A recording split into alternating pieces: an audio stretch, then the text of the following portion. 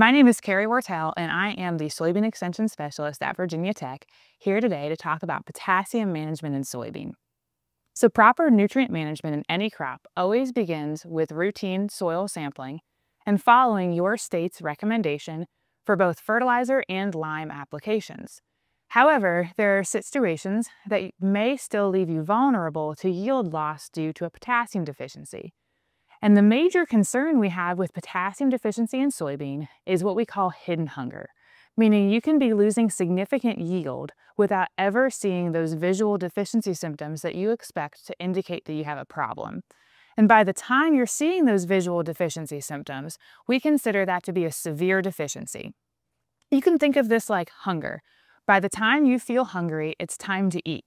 Whereas if you wait until your stomach growls, then you're just not you anymore, and your soybean crop can't optimize its yield. And so you want to be providing that potassium before we see those visual deficiency symptoms. In order to do that, we need to be proactively tissue testing to monitor our crop's nutrient status. We recommend dividing your field into management zones, and within each management zone, collecting at least 18 leaves from different locations within the field, and within each of those leaves, making sure to collect the uppermost fully expanded trifoliate leaf. So this is usually about 2 to 3 nodes down from the top of the plant. All those 18 leaves create one composite sample to send off to the lab for analysis. And once you get those lab results back, you're going to know your potassium concentration in your leaves. The next question is, how do you interpret those results?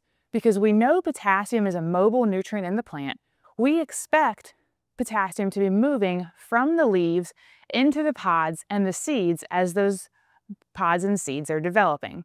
So throughout the reproductive growth stages, we have a dynamic threshold for sufficiency. You can see the dynamic critical concentration curve where our leaf potassium concentration is our y-axis, and those are our lab results. And then our days after first flower is our x-axis. So depending on when you sampled, your threshold will differ. If you find that you're above that threshold, then you know you're sufficient and you're not yield limiting by potassium deficiency. However, if you find that you're below that threshold, then you can suspect a yield limiting potassium deficiency. You can also use this curve to estimate your yield loss depending on where you fall, and that can help you make an educated and informed decision about potassium management in season for soybeans. If you do find yourself in that deficient zone, you then have this window of opportunity to correct your deficiency, and that depends on the severity of the deficiency. So if you have a very severe deficiency with those visual symptoms, you have 20 days after your crop begins to flower to correct that deficiency and expect minimal yield loss. However, if you have a hidden hunger situation or a mild to moderate deficiency, that window of opportunity expands all the way out to 44 days after your crop begins to flower. So this is really encouraging because it gives us the time needed to go out and proactively tissue test, send those samples to the lab for analysis, and then interpret those results and react accordingly before we see permanent yield loss. And if we do find that we need to have that corrective application, we recommend somewhere between 60 and 120 pounds of K2O per acre, depending on the severity of the deficiency. So more severe deficiencies require the higher end of that rate, whereas a mild deficiency is going to be on the lower end of that rate.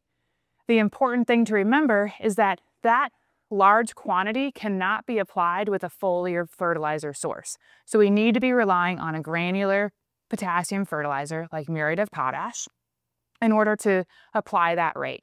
We also need to remember to either have an irrigation or a timely rain to incorporate that granular fertilizer and allow that crop to take up that potassium and correct that deficiency so that we can minimize any yield loss due to a potassium deficiency in soybean. With that, I would like to thank my colleagues at the University of Arkansas for leading this research, and also thank you for your interest in potassium management in soybean.